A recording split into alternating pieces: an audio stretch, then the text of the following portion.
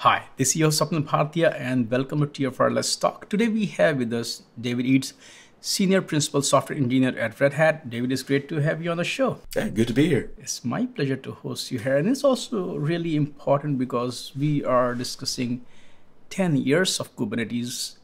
In the beginning, when we looked at Kubernetes, when it emerged, like any other emerging technologies, there were a lot of doubts, whether it was the early days of Docker or even the Linux kernel. And Linux kernel has been around for what, 30, 40 years now? And think about these technologies, there is still, it's wrong to say that they're still powering the world. Actually, they are running the world, technology like Linux. So when we look at Kubernetes, it is a technology, and not just the technology, the whole culture, the whole ecosystem that is built around it is massive. So what I want to know from you is that when Kubernetes was being announced, when CNCF was created with Kubernetes as the anchor project, where were you, what were you doing, and what were your thoughts when you heard about Kubernetes? Well, to be honest, I entered that world, 10 years ago. It was just containers. Like, what is a container? How am I going to use it? What's it good for? And starting out back then, trying to figure out where we needed to go. What is the right level of abstraction to build? We knew the world was ready, right? We needed a way to be able to deploy and manage and organize distributed applications, right? But it wasn't obvious at the time, how would you go about doing that, right? And there were a lot of different competing views on how that was going to work, right? Different vendors were trying it differently. You can think back, there was the IBM offering, I can't remember the name of it, and then there was Docker, and then Kubernetes was trying to come up and say, let's do a level above what that is, but still below some fully assisted piece. Maybe people can learn to love YAML too. And as we were building it, like you were saying, there's a lot of competition in the space, and there were discussions about what are we going to be when we grow up. And I don't know that any of us accurately predicted where it was going to land. And now, as you said, none of us knew, and it is true with, Linus, when I talked to him, even he did not know that Linux will become such, widespread technology. When I talk to folks like Black Cohort, when they're like, yeah, we won, we dominate the world. So if you look at 10 years ago, when you're like, we don't know where this thing will head, and look at 2024 now. So do you think it worked for Kubernetes? I do, but actually the same question keeps coming up. What are we going to be when we grow up? What is our actual value? Right? Like you look and say like, oh, sure. Like the basic value is the ability to deploy, manage, and organize distributed applications.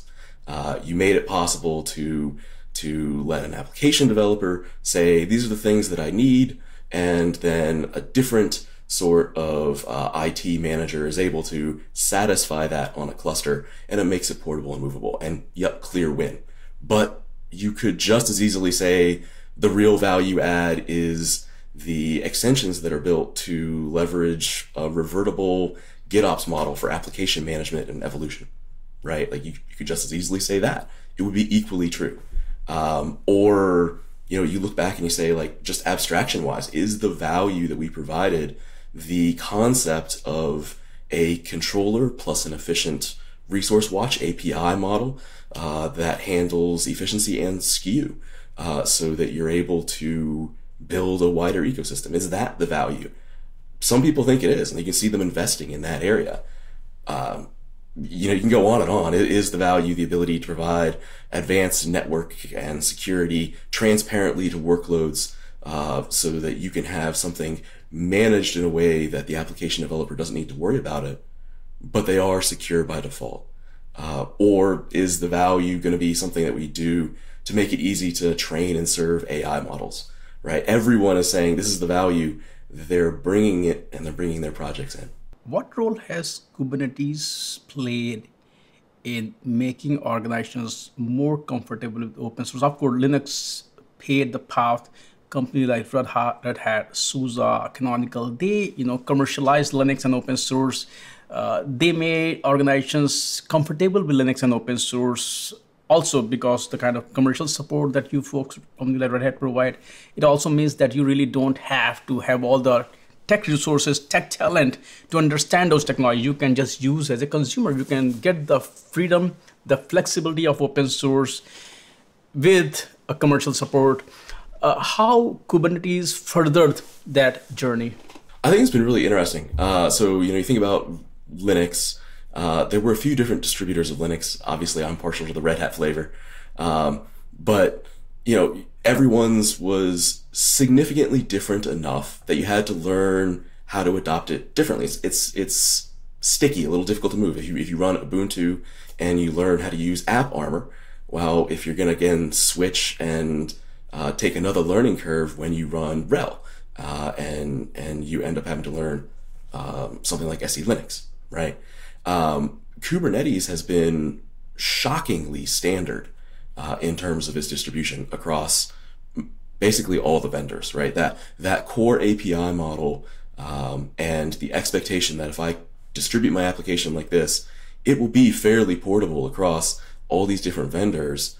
I think it really highlights the value that open source brings in a way that, there's been other standardization, but it's really unique here, and shockingly useful, right? By keeping that core the same, by actually having a fairly standard authorization model, it's I won't say it's as far as easy, but it is straightforward to actually be able to build extensions, have them run across multiple different vendors, and so that brings greater ecosystem in, and that makes it more valuable to the end user who's installing and running it in their data center or in the cloud or on the edge, wherever they're using it. How you have seen Kubernetes have evolved over year, or you feel that it has remained true to its core roots? It's just that people are using it in different use cases. So we spent a bunch of time making that core stateless app use case work first, and it worked really, really well. But when you look at where people have taken the extensions to our small core, like we actually have a shockingly small core still. But you look at areas where people are trying to make batch workloads run efficiently. Those batch workloads, they're managed completely differently. They run in a different sort of a model. They have different needs, and they're doing that effectively.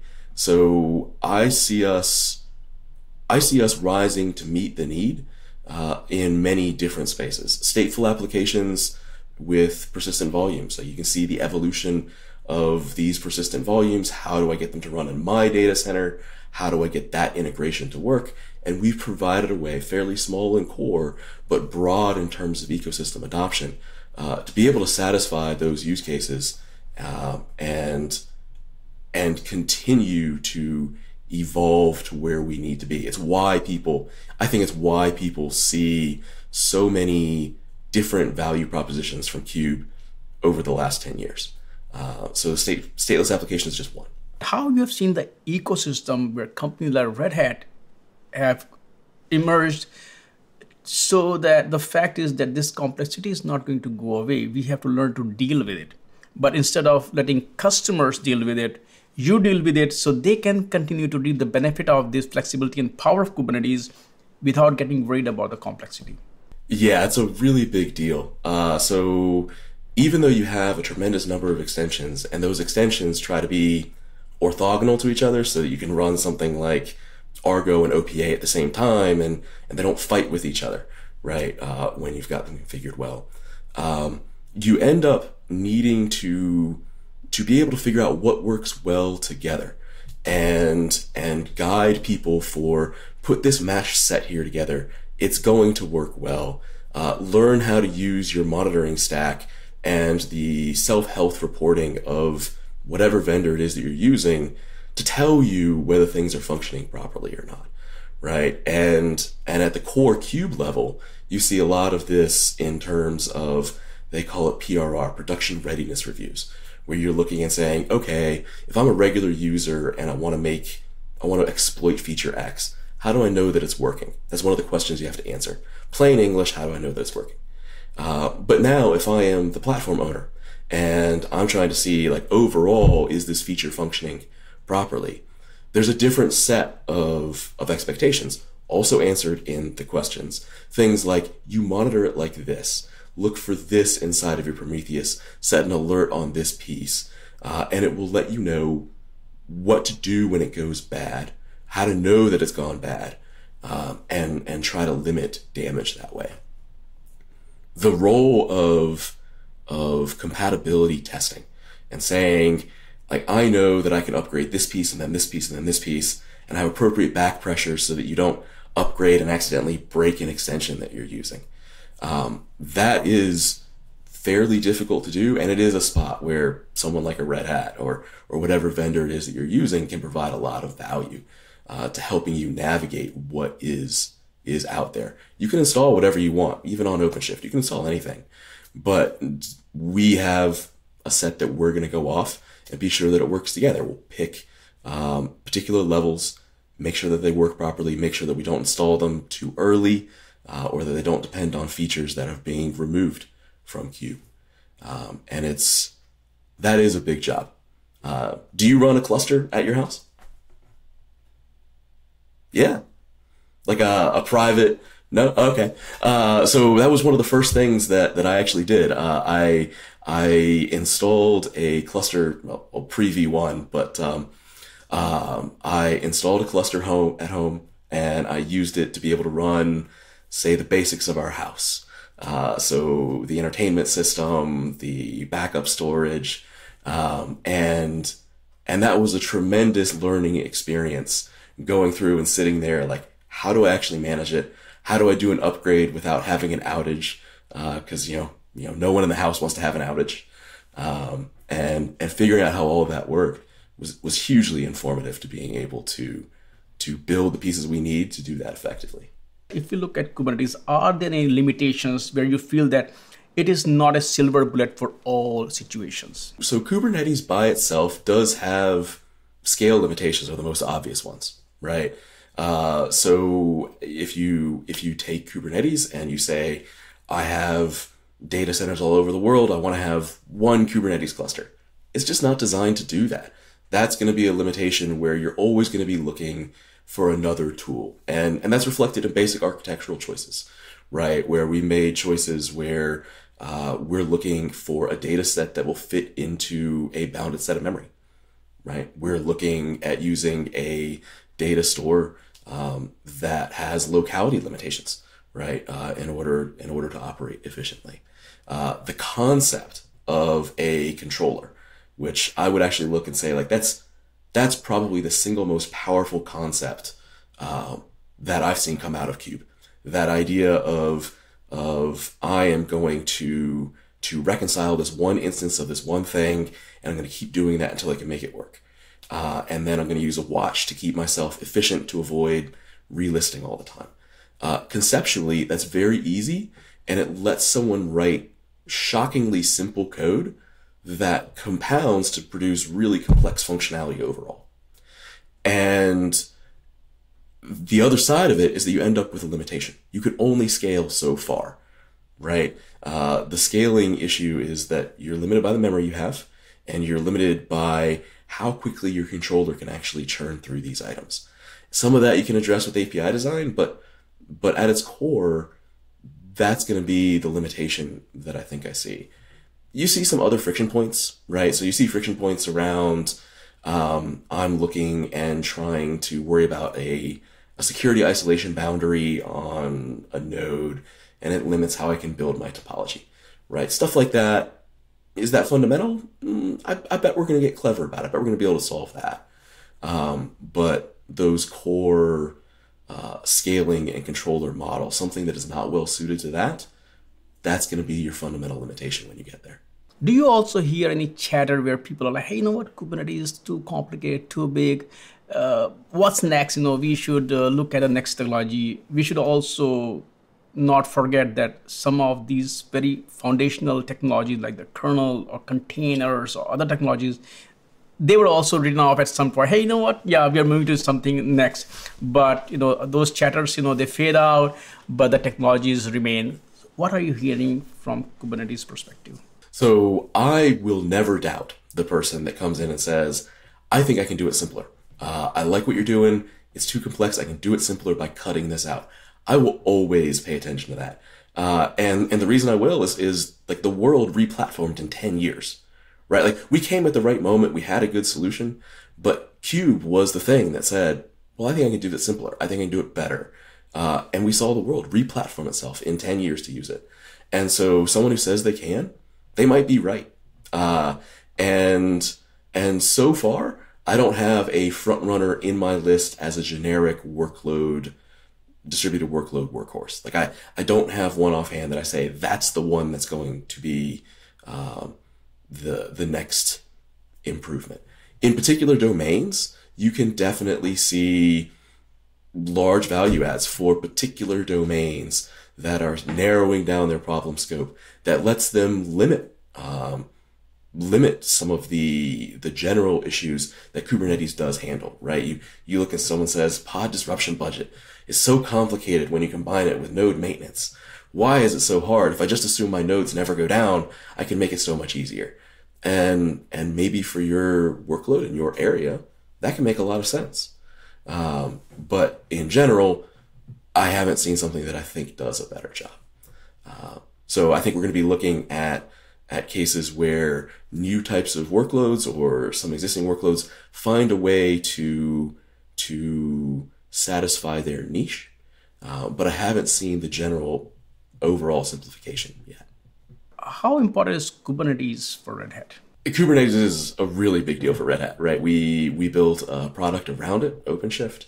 We're building an ecosystem around that with an effort to carry us all the way from, run on public cloud to run a cloud-like abstraction on your private data center, right? You want to be able to scale up and scale down clusters like one of the clouds. HCP is here to help you do that on Metal, right? Scaling it all the way down to the edge so that you have a single way to be able to have your workload developers express this is what's running. And you have a single way to actually monitor all those things. It's hugely important for Red Hat to be able to provide that, because that level of consistency and the ease of operation that comes with it and the assurance that from this ecosystem, we can find the pieces that the customers need to help them all interoperate together is a really big bet. Where do you see Kubernetes will be in the modern world, let's say 1, 2, 3, 4, 5 years from now? So I see us trying to build out the next level of abstraction that we need, right? Like we have abstractions today that give you stateless workloads. A few other kinds of workloads have been built, but I think we're going to be building out abstractions that allow us to better separate concerns of hosts and clusters and costs and scheduling, right? Where you want to run a thing, the general shape of it, but different orgs have different constraints. Maybe some of them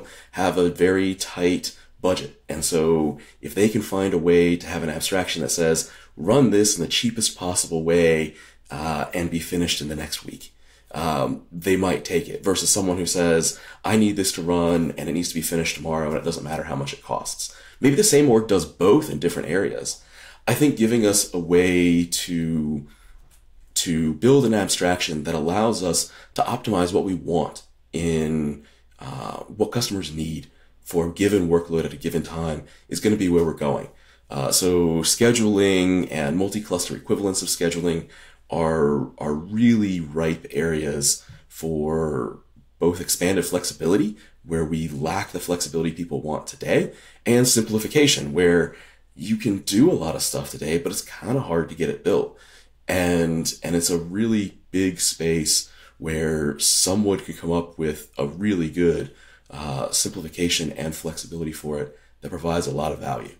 I see a couple other directions as well. Things like how do you better take advantage of the hardware that you have on your node?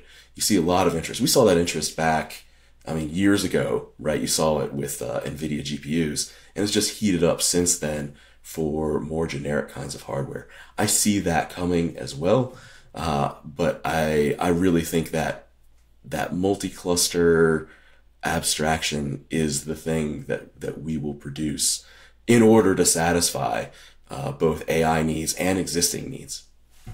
Of course, I cover a lot of open source projects, technologies, companies, many hosted by the Linux Foundation. And we see a lot of work where they leverage a lot of Kubernetes for themselves. At the same time, Kubernetes can benefit from their work. What kind of community is around to help these additional either projects or workload? They're like special interest groups are there. So talk a bit about how Kubernetes ecosystem kind of work with other open source projects or players in the space. Yeah, so we've done both proactive and reactive things, right? So when we introduce new concepts, a lot of times those new concepts actually come from complaints that the ecosystem has brought to us, right? Where it's, I need to do this thing and it should be easy, but it's actually really hard. And so we listen to those and we build out new features to make them work.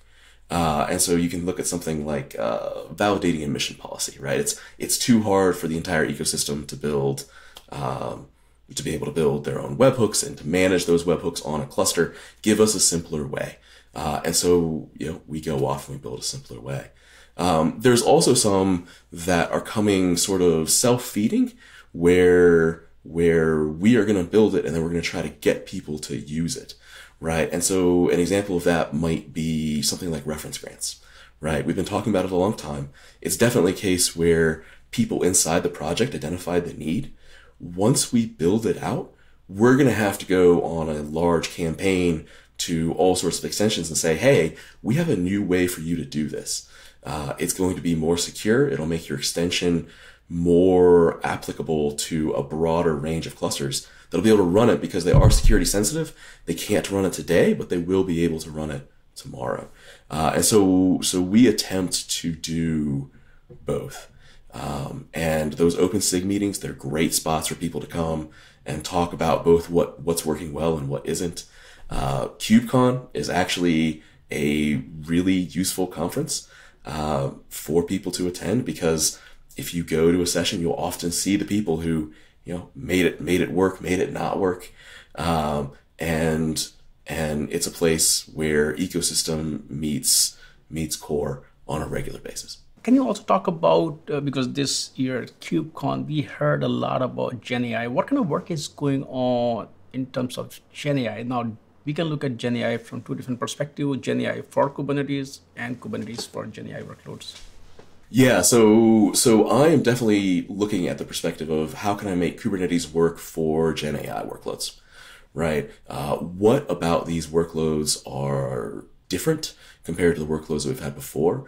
What shape of thing do we need to have? And there's a lot of things that we can do to improve the efficiency of what we can provide, right? And a lot of that is around how do we make hardware on nodes accessible in a secure way? And that secure way really is the trick there, right? If you need it to be secure, you need different things than just if you need it to be available. And so that work distribution is, it goes all the way down to the hardware itself. How do you clear the memory on your graphics card before you slot in the next workload, so you can be sure that Coke's secrets are never even there when Pepsi gets on the machine. There's that level of question. There's the level of question of how are we going to express I want to test A and I want to test it against B, and how do I do it? There are questions around preemption and how you can choose a victim properly, and how you can explain to a user how you make the choice. So that's where you get into those scheduling problems that I was talking about. There is a lot of open space and a lot of activity. You'll hear DRA over and over and over and over again, because that's the first step that's needed, but it's not going to be the end state, right? It'll be there in the end state, but we will have to have some additional work on top to actually be able to use it efficiently and effectively. And some of that will be ecosystem and some of it will be core. David, thank you so much for joining me today and talk about this journey of Kubernetes and actually our own journey, because we have also evolved with Kubernetes ecosystem. So thanks for those great insights. And I'd love to chat with you again. Thank you. Yeah, thanks for having me. I had a good time.